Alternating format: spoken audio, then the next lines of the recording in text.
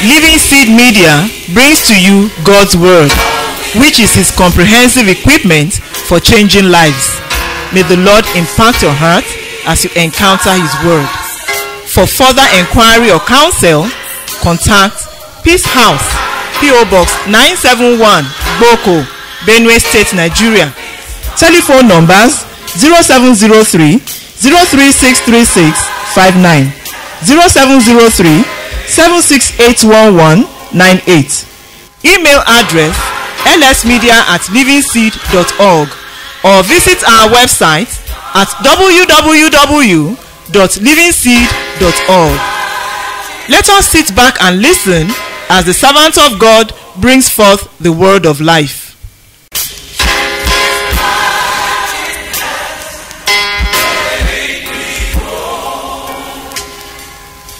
Shall we pray? Father, we thank you for this day. We are asking that again, by the power of your Spirit, you might speak to us. You may open our spirit to receive from you. Thank you for hearing us. In Jesus' name we pray. Amen. We thank God for the opportunity again to look into the scriptures together, trying to study what is the nature of the Word of God.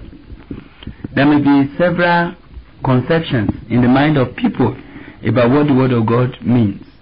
Some people may think that the Bible is a book that tells so many stories, that tell the histories of a particular group of people and how Jesus came and died and all this.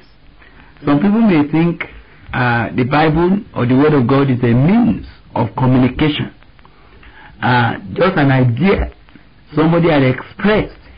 But we believe that a proper understanding of what the nature of the Word of God is basic for the right attitude to the Word of God any man can cultivate. Now, if you don't know what the Word of God is, you will not be able to know what to look for when you open the scriptures to read about it, and you don't know how to release your life upon that word. Now we're going to take off today by looking at what Jesus himself said about the word, and we're reading John chapter 6. John chapter 6 and verse 63 says, and I read from King James Version,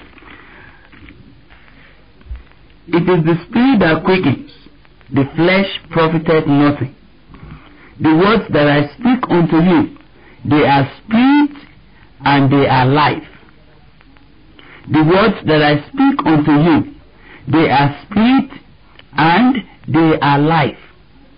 Now, from this statement that the Lord Jesus Christ made on talking about the Word of God, or the words that He Himself speaks, or the words that proceed out of the mouth of God, from this passage, you will seem to understand almost immediately that the Word of God, as Jesus is putting it forth to us here, is not just an ordinary idea.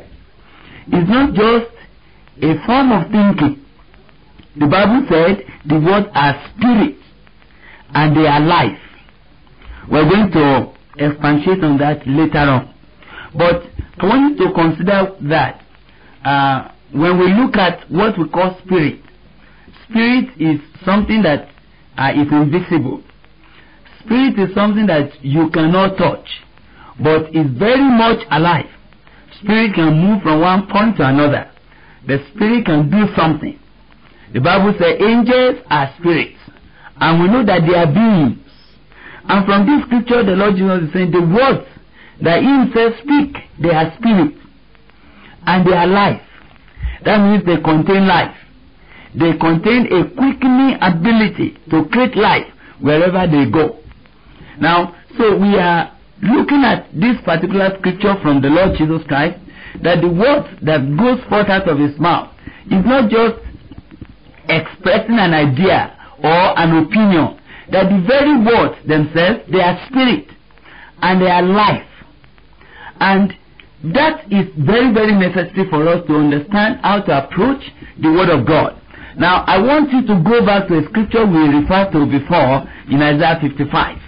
Now, in Isaiah 55, you will again discover something about the word of God that God was speaking about in that scripture, Isaiah 55.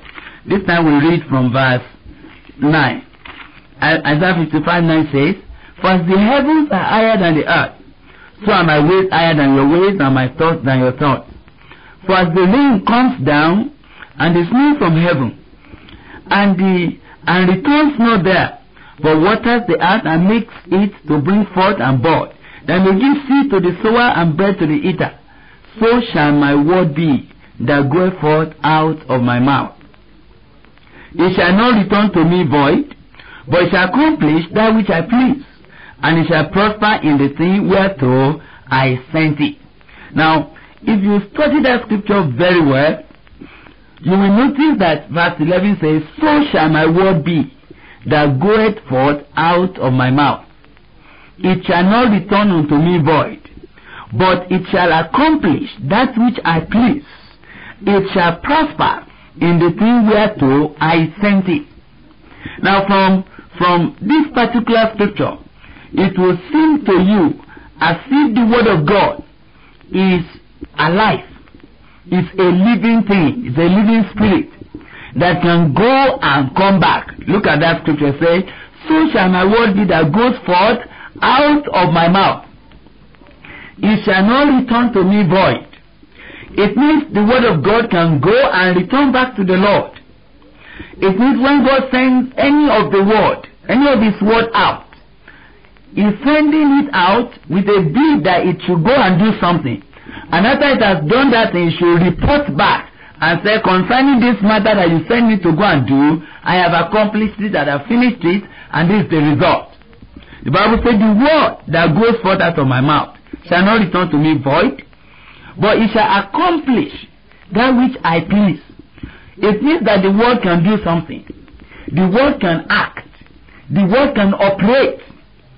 It means the word can get things done, can set things into action, can supervise the work, and bring a result back, and bring a report back, and say, "Concerning this matter that you sent me to go and do in Brother James's life, I have done it this way, I have done it this way, and this is the result." The Bible says, "The word that goes forth out of my mouth, it shall not return to me void."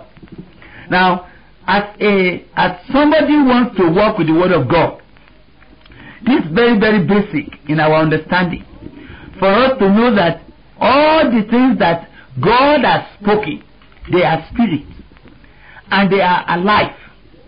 They are not just a dead, dry thing. They are not just something that is stagnant. They are alive, they can move. They can translate from one point to another. And they can create life wherever God sends it to go. That's why Jesus said, "The words that I speak to you, they are spirit and they are life."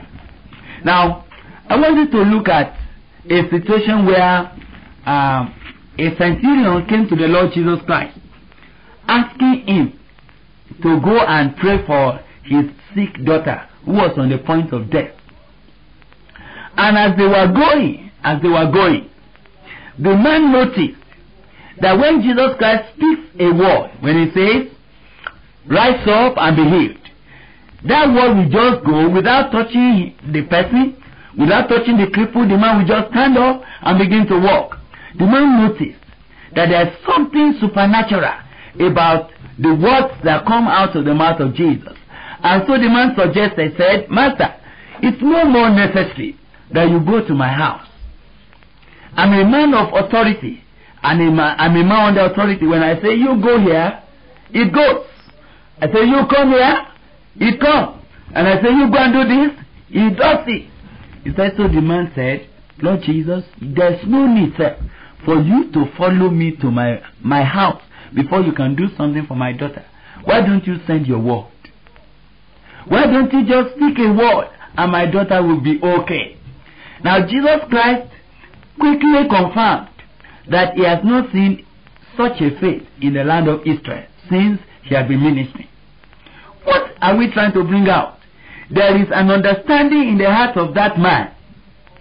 about the nature of the things that proceed out of the mouth of God. The man seemed to believe that just as he will send a soldier man and say, you quickly carry my car, go and bring my daughter from school, and that thing will be done, and the daughter will return to the house, because a soldier man, a leading man, goes to do something. So also the word that comes out of the mouth of Jesus Christ can go and do something and bring out results. So the man just said, speak a word, just send the word, and my daughter will be okay. And indeed, the Lord Jesus just said, I wish that your daughter be okay now. And the word seemed to have gone there, and right there, immediately within that same hour, the daughter was restored. Now, what are we trying to say? We are saying that a proper understanding of the Word of God, of what is the nature of the Word of God, is basic and is necessary for a proper perception, a proper faith in the Word of God in our lives.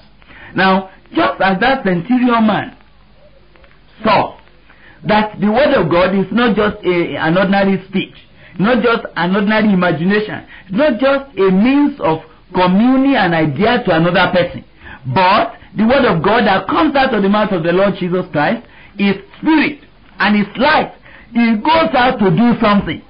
It goes out. It moves from one point to another. And so when the Lord sends His word to any man's life, we have every reason now to agree with Isaiah 55 that it must accomplish the thing whereto I sent it. Which means God can call His word out and send it to go and do something. And after sending it to go and do something, God is sure that that word must prosper. That is, it must succeed. It must not fail. It must not be frustrated at all. Now, so we are seeing in the beginning of our discussion on the Word of God today that the Word is spirit. That the Word is just like any living thing moving from one point to another to do something.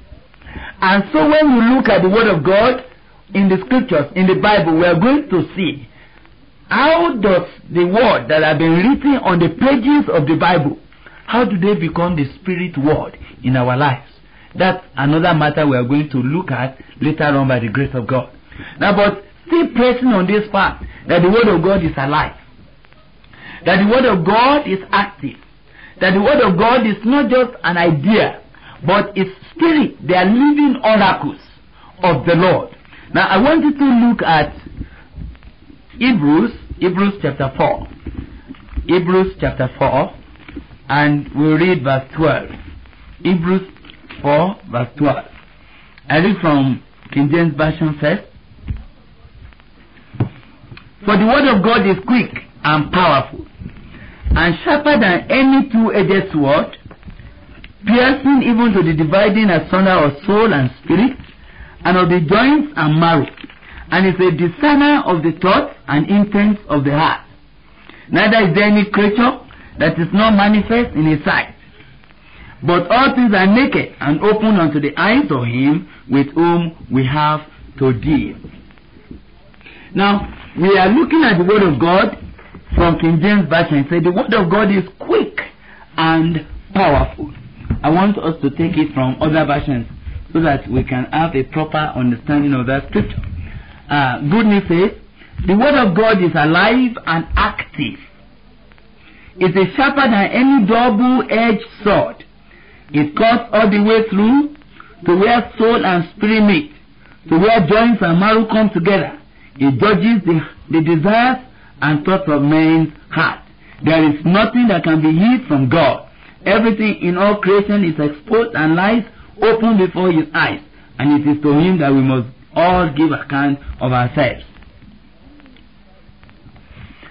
New English Bible says, the word of the Lord is alive and active. It cuts more keenly than any two-edged sword, piercing as far as the place where the life and spirit, joints and marrow divide. It seeks the purposes and thoughts of the heart. There is nothing in creation that can hide from Him. Everything lies naked and exposed to the eyes of the one with whom we have to reckon. That's verse 12 and 13. We look at Phillips Modern English very quickly. Verse 12. The word of God, or the word God speaks, is alive and active. It cuts more keenly than any two-edged sword. It strikes through to the place where soul and spirit meet, to the innermost intimacies of a man's being. Now what are we saying there? Here again, the Bible seems to talk about what the Word of God is. That the Word of God is alive. That the Word of God is active. That the Word of God is not just a dormant thing. The Word of God is not just a dry thing. The Word of God is active. The Word of God is alive. The Word of God can go whenever God sends it. And because it's powerful, it penetrates onto anywhere. Which means, from this particular scripture, should God be sending His word to your life, supposing what God wants to deal with in your life is between your spirit and your soul, God doesn't need to struggle and run up and down and begin to shake your body. All that He needed to do is to speak His word. And as He speaks the word goes out to accomplish something for the Lord. The word goes straight. The Bible says it cuts more keenly. Cuts more keenly more than any double-edged sword, unto the place where the soul and spirit comes together. And if the matter is not even within your spirit or within your soul, the Bible says if the matter that God wants the Word of God to go and deal with in your life is between the joints and marrow, we know that marrow is in bones, and joints are where muscles and bones come together with diverse tendons and all the things of our body. It is possible for God to send the word to touch your physical body, to do something in your body, in bringing healing and deliverance unto your body. There are times when the word of God has been sent out and people that are crippled have stood up and they started walking, because the word is able to go to the joints and marrow and restore it. And the Bible says, concerning anything that God is sending His word to accomplish in our life, there is no way, there is no other alternative. It must prosper. It must succeed. It must accomplish that thing. It must finish it in toto. And it must come back with a complete report and say, yes, that which you are sending me to do in brother so and so's life, I have accomplished it. That's what the Word of God is supposed to do in our lives. The Word of God is spirit. The Word of God is life. The Word of God is powerful. The Word of God is active. When we say something is living, it means it can reproduce. And so we mean that the Word of God can go and create life. It can go and reproduce something in the life of a man to which God has sent it. Let's take an example. The Bible told us that God spoke to Abraham and said, by this time next year, you are going to have a son. In the book of Romans chapter 4, the Bible began to expand on that word that God spoke to him. That even though, as at the time that God was speaking unto Abraham, Sarah was as good as dead, because her womb had died. She had passed the age of reproduction according to physiology. But then, even Abraham himself, the Bible says, he is also dead. Himself was as good as dead. But then here is God who spoke. And because they knew that God is able to call into existence those things that be not as though they were there. As soon as God said, by this time next year, you are going to have a son. As far as they were concerned, they believed that God who spoke is able to bring His word to pass. That the word that proceeds out of the mouth of God is able to produce the result. Is able to accomplish that thing. And so the Bible said, they believed. They did not stagger through unbelief, but they rather rejoiced, because they judged that God is faithful, who has spoken, and is able to call into existence those things that be not as though they were there. And so the Bible said, by faith in the word of God, Sarah had power to conceive. It was not because there is anything physiologically possible in her life again, but now you see the spirit word going to do something. The spirit word going to produce in a dead womb. That's what the word of God can do. The word penetrates. It goes everywhere. It goes into the womb. It goes into the joints. It goes into the marrow. It goes into the spirit. It goes into the soul of a man and produce results. the word is alive. The word is spirit. So the word of God is not just what you just open the Bible to read, because we know that several people have read the Bible theologically, they have read the Bible academically, and you have never seen any result in their life. They are not even born again. How possible that the word of God can do that? Is because they've never touched the word of God. They are touching something. They are touching the letters that seem to house the spirit of the word of God. We are trusting that sometime to come, by God's grace, we'll be able to analyze. In a bid to study how to receive the word, we'll be able to look at what the word can do in our lives. Now, having looked at the fact that the word of God is spirit, having looked at the fact that the word of God is alive, and that the word of God is like a sword, sharper than any double-edged sword. He can cut asunder things, whether they are in the spirit or in the soul. It penetrates to the joints and the marrow. It goes everywhere, wherever God sends it. It means there is no barrier when the word of God is moving, when the word of God is operating, when the word of God is released from the mouth of God. There is no barrier to it. It must operate. It must produce results to the glory and praise of the Lord who sent it. Now again, we want to go forward and see what the word of God again is, so that when the word begins to come out, and when we begin to ask you to think of the effect the word of God is supposed to have in your life as an individual, you will know what to expect. Now if you look at Jeremiah chapter 23, Jeremiah 23, and we look at verse 29. Again, you see what the word of God is. So it's not my word like as a fire, says the Lord, and like a hammer that breaketh the rock in pieces. It's not my word like as a fire, says the Lord, and like a hammer that breaketh the rock in pieces. Again, the word of God is not just a human idea. It's not a dream. If you take time to read Jeremiah chapter 23, and you study from verse 21 down to verse 29, you will understand that God himself demarcates between human ideas, human dreams, human imaginations, and his own word. The word of God is so definite. The word of God is so clear that God said, you cannot compare my word with ordinary dream. It's like comparing wheat and chaff. What do they have in common? Chaff can be a container for the word of God. But chaff can be a container to the wheat. But when wheat comes out, there's no nutrient in chaff at all. Now, so the Bible is talking about the word of God as a hammer, as a fire, and as a wheat, as something that you can plant and it will grow, as something that you can eat and it will give you nourishment. The word of God as a hammer. When it comes into your life, it comes to put you in shape.